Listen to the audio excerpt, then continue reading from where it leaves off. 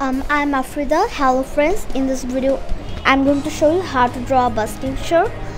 This shark mouth is so huge, and these sharks can come in different colors like brown and dark blue especially, and this has a nice criteria like the blue whale, and this shark can eat up a blue whale in 3 or 4 bites cause its mouth is so huge. And this also has a criteria like a blue whale, like when it opens its mouth all the fish came inside its mouth. Thank you.